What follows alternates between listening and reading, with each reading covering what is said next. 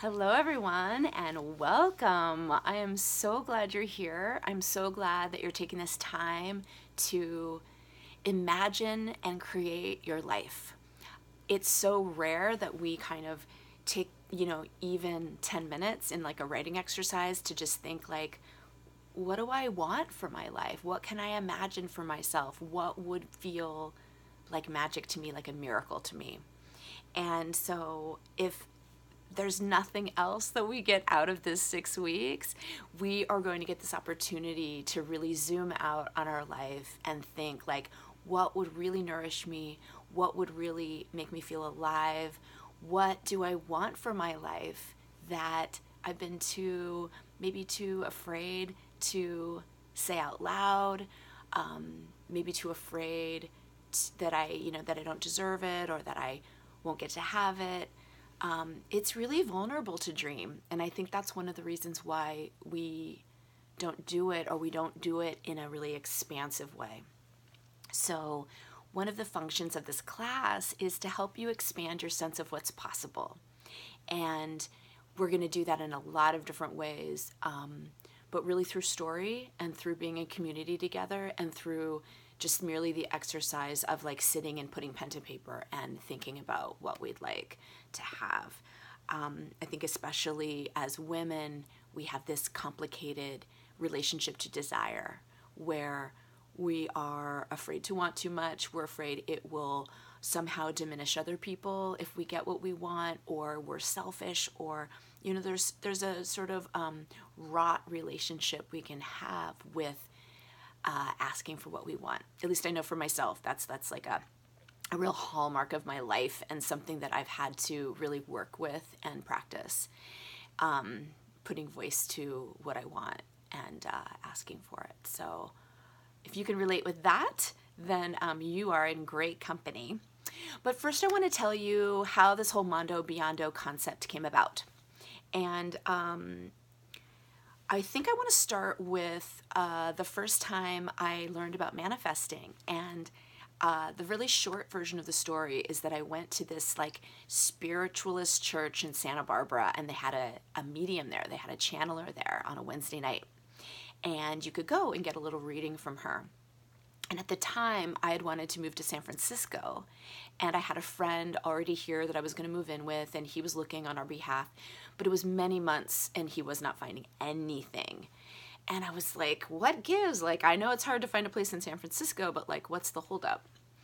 And I sat down to have this little mini session with her, and immediately the first thing she said was, I want to move, and I want to move now. And I was like, wow. Yes, I do. And then she said, but they don't know what you want. Do you want carpet or hardwood floors? Do you want the second floor or the third floor?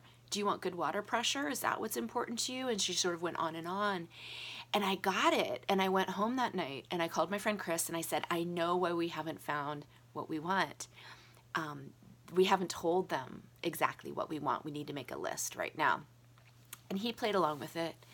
And we made our list, and 72 hours later, he found our apartment. It was on the third floor. It had good water pressure. It had hardwood floors, like all the things in the neighborhood that we wanted, which was Nob Hill, and it felt like magic. Like it really felt like magic, and I was like, what is this? What is this like phenomenon that like, and I'm sure you guys have had these experiences, right? Where you speak something out loud and say, I'd really like to have this, or you write something down and then suddenly the universe begins to conspire in your favor and things start to show up. And so part of the impetus for Mondo Beyondo was like, let's play with that more and let's kind of deconstruct that and figure out how do we create better conditions for these things on our list to actually be made manifest and be made real. And what is that dance? What is that play? How can we open ourselves up to more grace when it comes to this kind of flow? And you've probably heard me tell this story if you've been following me for a while, but another really fun story that kind of fits into the Mondo Beyondo realm that is a little mysterious is, so when I did finally move to San Francisco, after finding this house, I was working at a clothing store. And I was talking to a customer one day, and we started chatting about the name Ben, because I had named a mannequin in the store Ben, my favorite name. And we started talking about Ben Harper, and not many people knew about him at the time. This is like 1996. And he knew about him, and so we were chatting, and I found myself saying, you know, there are artists that you just love, and there's artists that you want to meet, and I want to meet Ben Harper. And that was kind of it. The guy left, and that was done. 2 hours later, y'all, I walked out, and it was a beautiful day in San Francisco, and I thought, I shouldn't go home. I shouldn't turn left and just go home. I should just wander the city for a while. It's such a gorgeous day. So I went the opposite direction, just started wandering through the city streets. And after a couple hours, I was tired, and I was like, okay, I think I'm done. I saw a bus coming, and I thought, I'm just going to grab that bus. It's going the right direction. So I hop on the 22 Fillmore, and it was like slow motion. It's like I start walking on the bus, and I see this man, and it's like, whoa, whoa, whoa, whoa. And I sit next to him, and I tap him on the shoulder, and he takes out his little earbuds, and he's like, yeah? And I said, is your name Ben? And he said, yeah.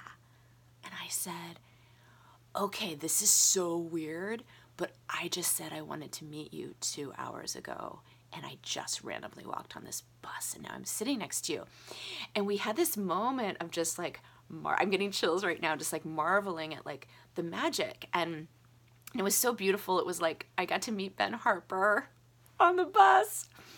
He was with his wife at the time and their child, and it was magic. I mean, I didn't know what to make of it. So, okay, so fast forward many more years, I have a blog. I start doing this thing with people on my blog where I say, okay, guys, let's make our Mondo Beyondo list. Let's not stick to like what feels really practical and reasonable and comfortable. Let's go Mondo Beyondo. Like, let's expand our sense of what's possible. Let's go out into this sort of more miraculous terrain. And it's really interesting, you guys, when you make your lists, you're going to see like stuff starts to emerge from your subconscious that doesn't totally make sense all the time. I have a friend who took Mondo Beyondo, and he was writing his list, and somehow he's like, I want to be in a pentathlon and get a medal. And it was like, I mean, he's athletic, but like he's never been in any kind of event like that.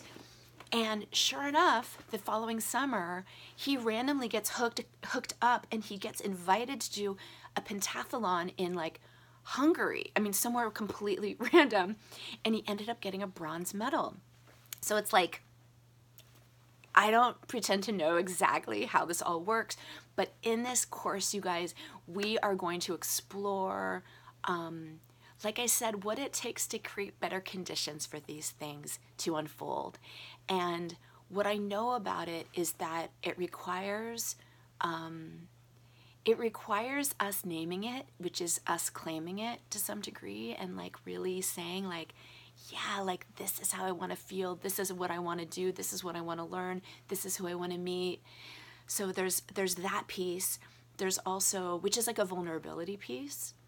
Then there's like the chutzpah and the courage to like say yes and step into these dreams when we see an opening, right?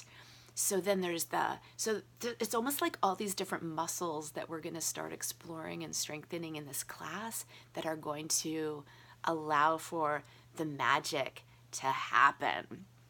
All right, I think I'm going to leave you there. I just wanted to give you a kind of overview and a welcome, and just let you know that because you're here, you are one step, like huge step closer to really having agency in designing your world and not having it be by default, but by design.